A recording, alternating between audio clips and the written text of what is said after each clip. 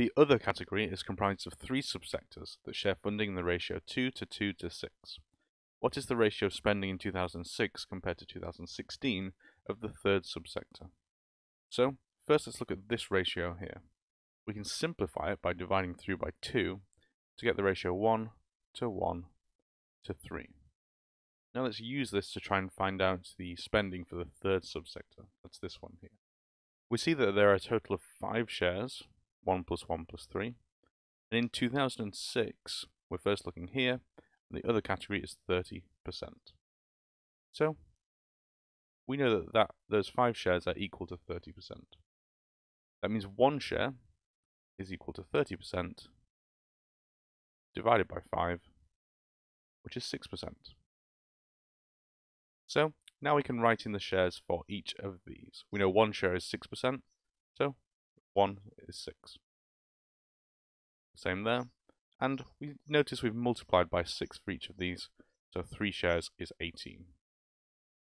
That means in 2006, 18% of the total is due to this third subsector. We'll use that later on. That's our 2006.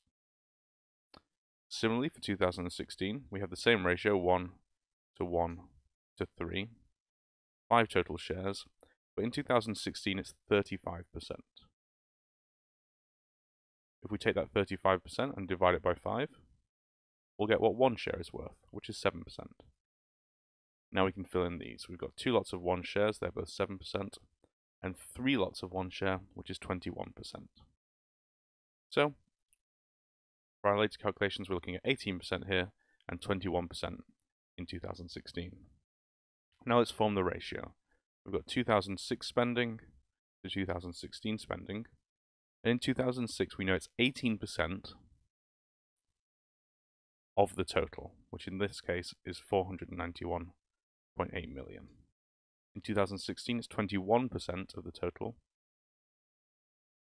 which is 606.6 million. As a multiplier, 18% is 0.18. So you multiply 0.18 by 491.8 million. Similarly for 2016, 0.21 times 606.6 million. That gives us on the left-hand side 88.524 and 127.386.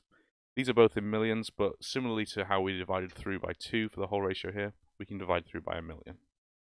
Now we need to simplify it by dividing through by the smaller number, that's this one. On the left-hand side we're left with 1, and this divided by the smaller number is 1.44.